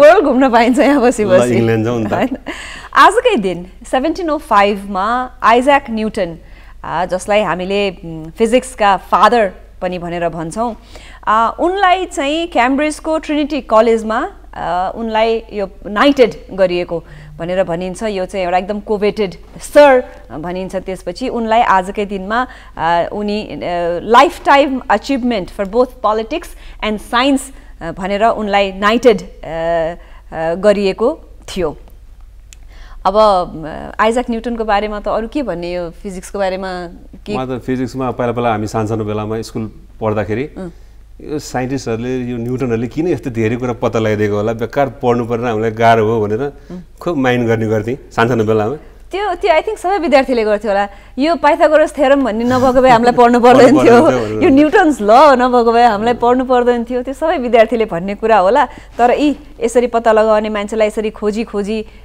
नाइट बनाइदो रहेछ हैन अनि उनको बारेमा अलिकति इन्ट्रेस्टिङ फ्याक्ट पनि भनौँ है यहाँ पनि एउटा छ नि जस्तै यो त थाहा नै छ के अरे in every action there is equal and opposite reaction यो लज अफ मोसन युनिभर्सल ग्राभिटेसनको बारेमा हैन त्यो त थाहा छ त्यो इक्वल एन्ड अपोजिट रियाक्सन भन्ने कुरा त यो फिजिक्स मात्रै नभइकन एभ्री डे बिहेभियरमा पनि हुन्छ मायामा होस् घृणामा होस् खानामा होस् हरेक चिजमा हुन्छ हुँदैन एकदम हुन्छ नि जस्तै अब म तपाईसँग हाँसेर बोल्यो भने तपाईँ मसँग हाँसेर बोल्नुहुन्छ मैले के हो भने तपाईँ पनि के हो भन्नुहुन्छ हैन म त हाँसेरै बोल्छु हो र अघि नै भन्नु पर्दैन ओके फेरि going back to Isaac newton उनले सुरु गरेको यो त हामी सबैजनाले पढेको कुरा कि रुखमा बस्दाखेरि स्याउ खसिसकेपछि उनले ग्राभिटेसनल फोर्स पत्ता लगाए भने उनको कुकुरको नाम डायमन्ड थियो त्यसले चाहिँ उनको लाइब्रेरीलाई आगो लगाइदिएका थिए अरे कुकुरले अब कुकुरको मिस्चिफ आगो लाउँछ नि कुकुर मलाई अहिलेसम्म थाहा छैन तर कुकुरहरू मिस्चिफ यस्तै हुन्छन् घरमा कुकुर छ पहिला थियो है अनि अब साइन्टिस्टको लागि ल्याबोरेटरी भनेको कति ठुलो कुरा हुन्छ अनि त्यसरी आग लागि भएको थियो भने उनको केही हबिज नै थिएन त्यही भएर साइन्टिस्ट भयो होलान् है के पनि हबिज थिएन अरे अनि कहिल्यै पनि उनले विवाह गरेनछन् अनि एल्केमीमा सिरियस इन्ट्रेस्ट थियो अरे एल्केमी भने के भन्ने कुरा मैले अघि यो बोर्ड देखाएको थिएँ होइन के रहेछ भनेर गुगलमा यसो हेरेको एल्केमी भने चाहिँ यो ट्रान्सफर्मेसन रहेछ नि त मेटललाई अथवा कुनै मेटललाई के गर्ने ठ्याक्क त्यो कस्तो गाह्रो मैले त्यो सिम्पलमा पनि बुझिनँ त्यो होइन यहाँहरूले पनि एकचोटि एल्केमी हुन त एल्केमिस्ट भन्ने पपुलर वर्ड छ एल्केमी पनि पपुलर वर्ड भइकन पनि मिनिङ पत्ता लगाउन चाहिँ अलिकति गाह्रो भने जस्तो लाग्छ यो मलाई पनि होइन फेरि पनि के अरे मेटलहरूको सब्सटेन्सहरूलाई केही नयाँ चिजमा ढाल्ने ट्रान्सफर्म गर्नेलाई चाहिँ एल्केमी भनिन्छ फेरि पनि आज आइजाक न्युटनको बारेमा यति धेरै फ्याक्ट्स भन्यौँ हामीले र यो कुरा गर्नुको पछाडि 1705 मा उनी क्याम्ब्रिज इङ्ल्यान्ड ट्रिनिटी कलेजमा नाइट बनेको दिन भएको भएर हामीले मेन्सन गर्यौँ। म एकदम धेरै बोलेँ। अब मैले यही हेरेर मैले यो फादर अफ फिजिक्स भनिन्छ उहाँलाई। He was born on 25th December 1642 and he passed away on 31st March 1727 at the age of 85. बाफरे कहिले हो त यो 1727? बिहा नगरे भएर पनि धेरै बाचा होला जस्तो लाग्यो। हो त 42 बाट 27 धेरै हो हैन? हुन त मान्छेलाई जति बाँच्नु पुग्दैन थोरै हो बिचरा। किन धेरै भन्नु हैन? हो ठीक छ। अब हुन त उहाँले अझ धेरै बाँचेको अझ के चीजहरु पत्ता लगाउनुहुन्थ्यो होला। हैन तर हरेक चीजको एउटा सर्टेन टाइम हुन्छ जस्तो लाग्छ कि मलाई। इन्भेन्सन क्रिएटिभिटीको पनि बाँच्दैमा सधैँ भइराख्छ जस्तो चाहिँ लाग्दैन, डोन्ट यु थिंक? एकदम त्यस्तो लाग्छ। हो किन मैले भने सबै कुरा मान्नै पर्छ भन्ने छैन, है कुरा काट्नु पनि पाइन्छ। हैन जस्तै क्रिएटिभिटी साइन्स हरेक चीज भनेको एभ्रीडे नयाँ नयाँ चीज एउटै मान्छेले गरिरहन सक्दैन नि त। नयाँ नयाँ मान्छेहरु आउँछ। त्यो मात्र हैन, इभन रेस्टुरेन्ट्सहरु, क्लब्सहरु, फ्यासनहरु, यही सबै चीजको पनि एउटा समय हुन्छ। सधैँ एउटै सबैको समय हुन्छ। जस्तै रेस्टुरेन्टहरुको पनि समय हुन्छ। बिहान यति बजे खोल्ने भन्ने हुन्छ, बेलुका यति बजे बन्द गर्ने। पपुलर हुने पनि भने नि यति वर्षसम्म पपुलर भयो, त्यसपछि अलिकति खस्किँदै जान्छ। त्यो जस्तो कि एउटा त्यो जिन्दगीलाई ग्राफमा हेर्ने हो भने यस्तो कहिले यस्तो हैन? हो त। म त अझ यस्तो भन्छु, यस्तो इसिजी को लाइन जस्तो कि इसिजी को लाइन जस्तो हैन त। अनि जबसम्म यस्तो छ नि त्यो भनेको हामी एकदमै खुसी हुनुपर्छ रे के, उतार चढाव भएसम्म। जब यस्तो हुन्छ नि नो लाइफ। ओके, अब स्विजरल्यान्डतिर जाऊँ फेरि। जाउँ त स्विजरल्यान्डमा के छ त? है स्विजरल्यान्ड भने कि मलाई त्यो टुलिप्स फुल्या मात्र याद आउँछ हैन। तर स्विजरल्यान्डको कुरा गर्नु पर्दाखेरि आजकै दिन 2017 मा 662 जना चार्ली च्याप्लिन जस्ता देखिने लुकलाइक्सहरु जम्मा भएका थिए आजकै दिन 2017 मा। किन भन्दाखेरि चार्ली च्याप्लिनको वर्ल्ड म्युजियमको पहिलो वार्षिक उत्सव सेलिब्रेट गर्नको लागि हामीले स्क्रिनमा पनि राखिदिएका छौं। यो चाहिँ चार्ली च्याप्लिनको जन्मदिनकै दिन पारिएर गरिएको रहेछ हैन। चार्ली च्याप्लिन जन्मिएका चाहिँ 1889 मा रहेछ। उ सबैजना चार्ली च्याप्लिनको जस्तो लुगा लगाएर, त्यस्तै जुङ्गा, त्यही झ्वालाङ्ग परेर प्यान्ट, टोपी, लठी, स्टिक, लठी, जुङ्गा। नेपालमा त्यस्तो चार्ली च्याप्लिनको भनौँ न त्यस्तो नेपालमा पनि छ होला है त्यस्तो मान्छे जम्मा गर्ने कि जम्मा गर्ने उ त छैन। को छ होला चार्ली च्याप्लिन जस्तो मान्छे भने? हैन त्यो त यस्तो अहिले मैले भर्खर स्क्रिनमा हेर्दाखेरि पनि त्यो जुङ्गा हाल्दियो, टोपी लगाइदिएर, त्यो लुज प्यान्ट, त्यो लुगा गेटअप र त्यो र लट्ठी बोक्यो भने त मलाई यहाँलाई पनि देखिन्छ चार्ली च्याप्लिन। सुहाउँछ होला सुहाउला।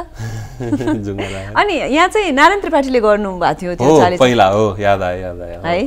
अनि त्यो अघि स्क्रिनमा देखाएको जस्तो हामीले पनि एउटा हुल बनाएर त्यो गर्यौं भने त हामी सबैजनै त्यस किन अहिले मनोज गजुरेलजीले गर्नुहुन्छ नि, कहिले डोनाल्ड ट्रम्प जस्तो गर्नुहुन्छ, कस्तो सेम देखिनुहुन्छ है।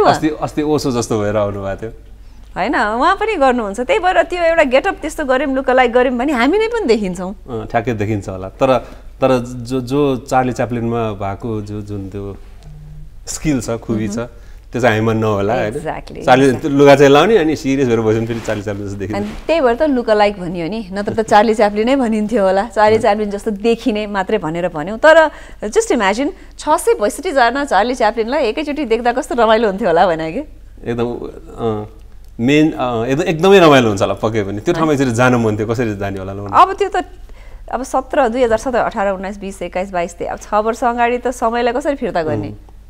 थाहा पाए जानुहुन्थ्यो, अब आज रहेछ हैन कि त यहाँ सो गर्न पर्थ्यो, त्यतिखेर यहीँबाट जान पाइन्थ्यो हैन। फेरि पनि यो चाहिँ पार्टली म्याडम टु साट, पार्टली सेल्फी हेभन र partly trip down to memory lane भनेर यसलाई सेलिब्रेट गरिएको रहेछ।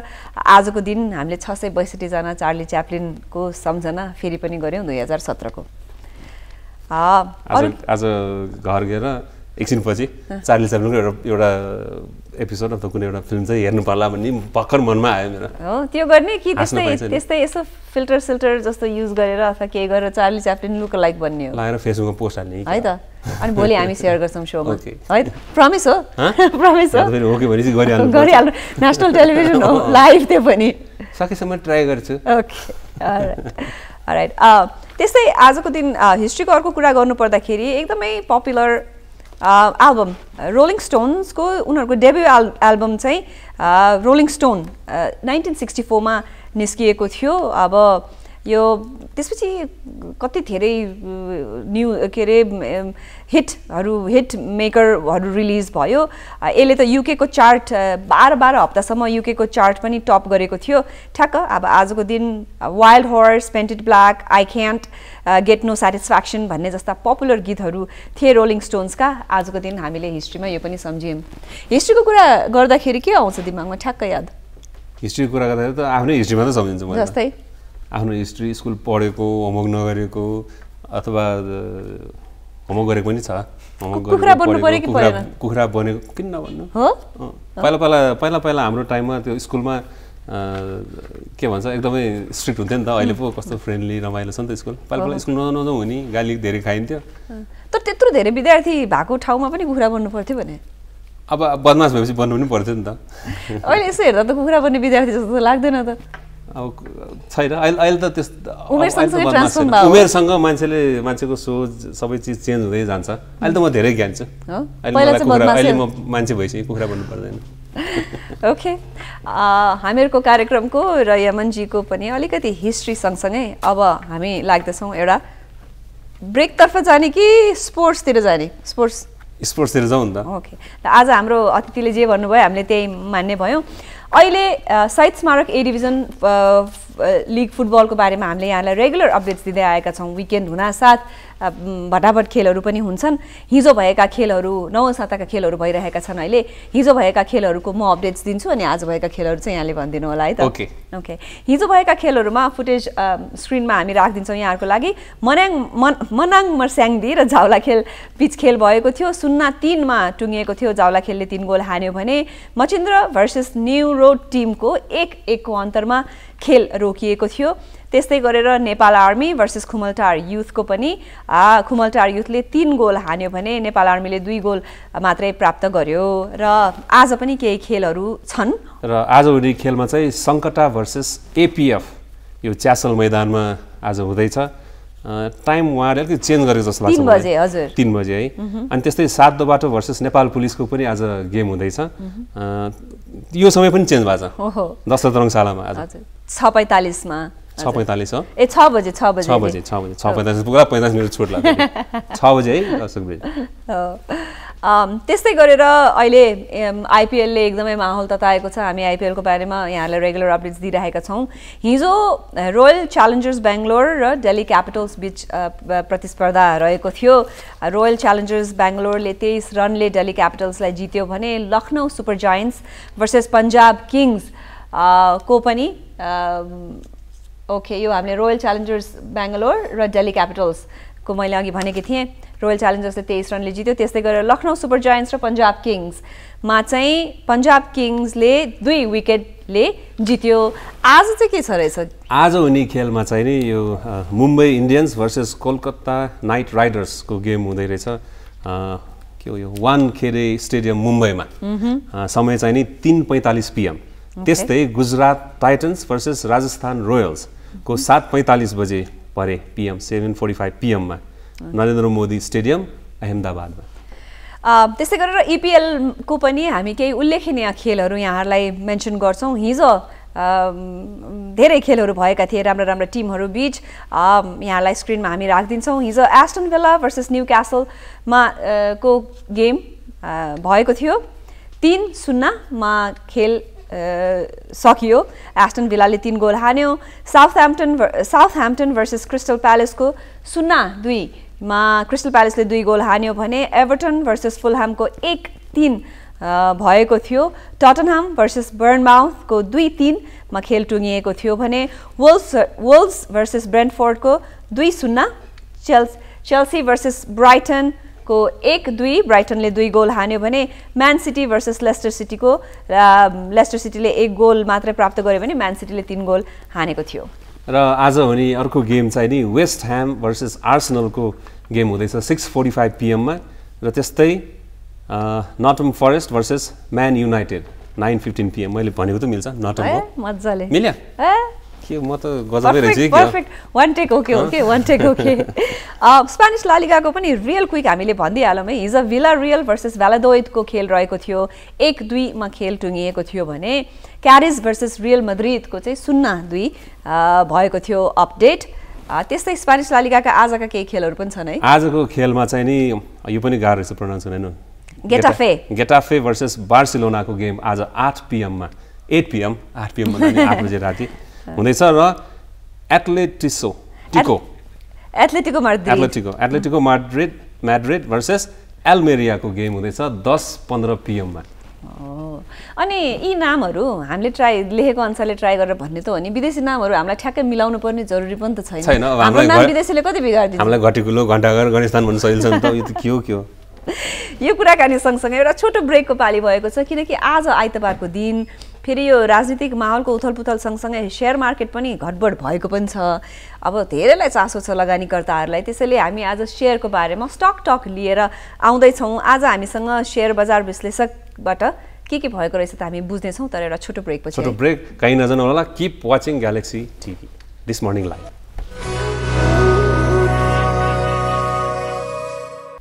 Welcome back after the break. You're watching Galaxy this morning live मा म यमन र हाम्रो सरिताजीलाई हेरिरहनु भएको छ अघिदेखि हेरिरहनु भएको छ हेरिरहनु चाहिँ त्यसरी र फेरि पनि आज साताको पहिलो दिन हामीले भन्यौँ नि यो साताको पहिलो दिन हाम्रो शेयर मार्केटको के छ त स्थिति भनेर बुझ्ने गरेका छौँ जहिले पनि वेट एन्ड वाच भन्दै गर्दा लगानीकर्ताको यो पेसेन्स नै अब नभए हो कि भने जस्तो पनि लाग्छ कहिलेकाहीँ होइन फेरि पनि आज हामीसँग यसकै बारेमा अलिकति हाम्रो कौतूहलता मेटाउनको लागि शेयर मार्केट एनालिस्ट नवराज घिमिरेज्यू हामीसँग भिडियो कल मार्फत जोडिसक्नु भएको छ नवराजजी यहाँलाई हाम्रो कार्यक्रममा धेरै धेरै स्वागत छ धन्यवाद नमस्कार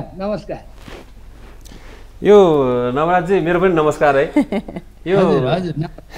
यो गत साताको हाम्रो यो शेयरको समीक्षा विश्लेषण के छ यसो जानकारी पाउन अब यो शेयर मार्केटको कुरा गर्नुपर्दा मैले यहाँहरूसँग फेब्रुअरी 19 मा बोले जस्तो लाग्छ अलिकति मैले कुरा गरेका थिएँ त्यतिखेर चाहिँ सम्माननीय राष्ट्रपतिज्यूको निर्वाचनको सङ्घारमा हामी थियौँ त्यो बेला 2070 को इन्डेक्स चलिराख्दाखेरि मैले भनेको कुरामा अझै मैले भने भन्दा नि तल आएर मार्केट फेरि बाउन्स ब्याक भएको कुरा त यहाँहरूले पनि बुझिहाल्नु भयो मैले 1870 चाहिँ आउँछ यहाँहरूकै टेलिभिजनबाट फेरि पनि बहस गरौँला भनेको थिएँ त्यसलाई पनि चुनौती दिँदै बजारले अप्रिल 9 को दिन 1838 इन्डेक्स ल्याइपुर्यायो हैन त्यसपछि चारै कार्यदिन अर्थात् अप्रिल 13 मा नै बजार झन्डै 100 अङ्कले फेरि बढेर 1934 अङ्कको बिन्दुमा 13 तारिकमा क्लोज भएको छ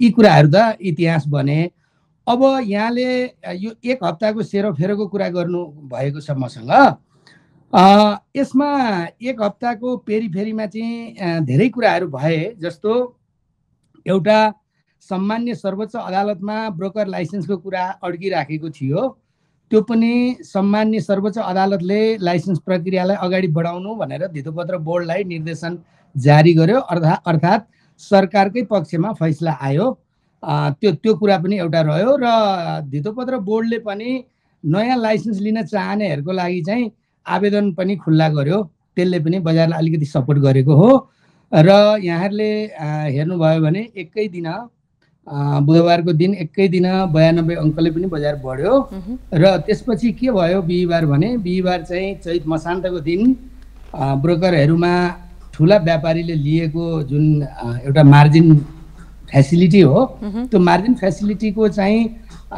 चैत मसान्तमा सेटलमेन्ट गरिसक्नु पर्ने भएको हुनाले अलिकति सेलिङ प्रेसर आयो र त्यो दिन मसान्तको दिन चाहिँ झन्डै 29 अङ्कले बजार घटेर बन्द भयो यसरी भयो अब म आम लगानीकर्तालाई यहाँको लोकप्रिय टेलिभिजनबाट के आह्वान गर्न चाहन्छु भने मैले पहिलादेखि नै भन्दै आएको थिएँ धेरै तल मार्केट गएपछि अब घटि नै रहन्छ कि भनेर साथीहरूले सोच्नुहुन्छ त्यसो कदापि हुँदैन र बढ्दा पनि अब बढिरहन्छ भन्ने पनि हुँदैन यो दुवै ब्युटी चाहिँ बजारको एउटा सुन्दर पक्ष हो घट्ने बढ्ने अब हामी एकदमै नजिक छौँ आर्थिक वर्ष यो फिस्कल इयर समाप्तको नजिक छौँ अब हामीले अहिले लगानी गरेको सेयर 4 महिना मात्रै होल्ड गरेर बेच्ने हो भने हामीले 15 देखि 20% मुनाफा पाउने देखिन्छ। त्यसले गर्दा अबको बजार सकारात्मक लयमै जान्छ भन्ने मलाई लाग्छ सर। हुन त नवराजजी मैले भने नि हामीले जहिले पनि लगानीकर्तालाई भन्दै आइरहेकै त्यही हो, सकारात्मक हौँ राम्रो हुन्छ मार्केट भनेर। अब पोलिटिकल सिचुएसन हेऱ्यो भने पनि अहिलेलाई अब अलिकति स्थिरता भएको हो कि हुन त भोलिको दिन कसले देखेको छ र हो कि भने जस्तो पनि लाग्छ भने अब नयाँ भएकाहरूलाई त यहाँले होल्ड गर 4 महिनापछि राम्रो हुन्छ भन्नुभयो भने नयाँ इन्भेस्टर्सहरूलाई चाहिँ के सुझाव दिनुहुन्छ? अब मैले अघि पनि भने त्यो कुरा अलिकति दोहोऱ्याउनु पर्यो। मैले फेब्रुअरी 19मै यहाँलाई चाहिँ एकदमै किटानीका साथ भनेको थिएँ अबको बजार भनेको 200 अङ्क घट्छ है भनेको, नभन्दै 245-46 अङ्क घट्यो र अब 38 यो जुन 1838 को बिन्दुबाट बाउन्स ब्याक भएको नेप्से इन्डेक्स हो। यो फिस्कल इयरमा यहाँहरूले अब 1838 देख्न पाउनुहुन्न, अब चाहिँ हुन्न। त्यो पनि फेरि मैले भने र मैले जहिले पनि आशावादी होइन, परिस्थिति अनुसार मैले निराशावादी पनि कुरा गर्छु। त्यतिखेरै यहाँहरूलाई मैले के भनेको थिएँ भने जब ब्याज दरको कुरा छ, यो ब्याज दर एकल अङ्कमा जहिलेसम्म आउँदैन तबसम्म मार्केटमा चाहिने स्थिरता आउँदैन, यो एउटा डाउन ट्रेन्डमै जाने हो मार्केट भनेर त्यतिखेर पनि भनेको थिएँ भने अब अहिले सम्माननीय प्रधानमन्त्रीज्यू र माननीय अर्थमन्त्रीज्यूको पहलमा अहिले फिक्स डिपोजिटमा पनि ब्याज दर यो वैशाख 1 गतेदेखि एकल अङ्कमा झरिसक्यो। यसले पनि अब बजारलाई चाहिने माथि लान सपोर्ट गर्छ। हुन त अब कस्तो हुन्छ भने कहिलेकाहीँ 20 अङ्क बढ्यो फेरि अर्को दिन 4 अङ्क घट्दैन भन्न चाहिँ मैले खोजेको होइन। अप एन्ड डाउन भनेको त यो सेयर मार्केटको रुल एन्ड रेगुलेसन नै हो, त्यो त हुन्छ नै, जहाँ पनि हुन्छ, दुनियाँभरकै सेयर मार्केटमा त हुने गर्छ। तर अब अर्को पनि हामीलाई सपोर्ट गर्ने कुरा के छ भने थर्ड क्वार्टरको नजिकमा हामी छौँ। अब बैंक तथा वित्तीय संस्था अथवा नेप्सेमा लिस्टेड भएका कम्पनीहरूले वैशाखको 15 गते भित्रमा यो थर्ड क्वार्टर पब्लिस गर्नुपर्ने हुनाले त्यसलाई चाहिँ अलिकति लगानीकर्ता साथीहरूले हेर्नुहुन्छ कि भन्ने चाहिँ मलाई लाग्छ। होइन भने अहिलेको समयमा राम्रो कम्पनी असाध्यै घटेको मूल्यमा भएको सेयर जोसँग पैसा चाहिँ अकाउन्टमा छ उहाँहरूले ढुक्क साथ किन्दा हुन्छ र धेरै समय पनि उहाँहरूले होल्ड गर्नु पर्दैन। बढीमा 120 दिन उहाँहरूले होल्ड गर्नुभयो भने उहाँले मैले अघि भने चाहिँ 15 देखि 20% को रिटर्नको चाहिँ ग्यारेन्टी नै छ। यो चाहिँ फेरि पनि मलाई यहाँले 120 दिनपछि खोजेर पनि सोध्न सक्छ हैन, खोज्छौँ हामी। हजुर धेरै धेरै धेरै धन्यवाद यो जानकारीको लागि, धेरै कुरा थाहा पायो आज त बिहान बिहान बसेर। हजुर नवराजजी thank you so much for your time. 120 दिनपछि फेरि खोज्छौँ, राम्रो कुराको लागि खोज्नु परोस् है त। फेरि खोज्नु होला। यहाँहरू लगायत यहाँको टेलिभिजन टिमलाई विशेष धन्यवाद दिन चाहन्छु। हस् नमस्कार, थ्यांक यू। फेरि पनि पैसाको कुरा भावेर होला अलि धेरै कुराकानी गर्न मन लाग्ने, तर समय छोटो भएको भएर अर्को पाली नेक्स्ट सन्डे है। अहिलेलाई भने हामीहरूको मातृका आई सेन्टरद्वारा प्रायोजित कोट अफ द डेमा जाने बेला भइसकेको छ। So here we are. Quote of the day brought to you by Matrika I centre. हामी जहिले पनि के गर्छौँ भने अलिकति मोटिभेटिङ एउटा जाने बेलामा एउटा पञ्च दिएर जान्छौँ होइन, कोटेसन। अनि आजको कोटेसन कस्तो आजको कोटेसन यहाँ आइसकेको छ। आज प्लिज भन्नु न। If your eyes are blinded with your worries, you cannot see the beauty of the sunset. आमामा जिद्दु कृष्णमूर्तिजीले भन्नुभएको रहेछ। उहाँ चाहिँ नि 1895 मा जन्मिनु भएको रहेछ र 17 फेब्रुअरी 1986 मा बित्नु भएको रहेछ। उहाँ इन्डियन फिलोसोफर, स्पिकर र राइटर पनि हुनुहुन्छ। कस्तो राम्रो कुरा भनेर भन्नुभएछ उहाँले, तिमी चिन्तैमै तिमी रोमल्यौ भने तिमीले अरू सांसारिक सौन्दर्य देख्न पाउँदैनौ भन्नुभएको त होला नि हैन? मैले त चिन्ता छोडिदिएँ अब। एक त चिन्ता छैन, अलिअलि भएको चिन्तालाई पनि हुर्याइदिनु पर्ला। चिन्ता उहाँले यमनजीले भनेको जस्तो चिन्तालाई हुर्याउँदै जाउँ कार्यक्रम हाम्रो हेर्नु होला सामाजिक सञ्जालमा हामी छौँ हामी यस्ता रमाइला को होस्टलाई कहिलेकाहीँ एज अ सरप्राइज यहाँहरूलाई लिएर आउँछौँ यहाँको बिहानी सुन्दर बनाइदिन्छौँ यो मौका हामीलाई दिनुभएकोमा यहाँलाई पनि धेरै धेरै धन्यवाद यो मौका मलाई दिनुभएकोमा म पनि एकदमै धेरै धेरै खुसी छु एकदम ह्याप्पी छु गुड मर्निङ के अरे एउटा उखानै छ नि day starts with good morning के भन्नु मलाई मिलाएर बुझिहाल्यो आजको दिन एकदमै सुखमय एकदमै खुसी आइ am very happy thank you pleasure was all hours एकदमै रमाइलो भयो यस सँगसँगै यहाँहरूको दिन पनि एकदम राम्ररी बितोस् हस् त नमस्कार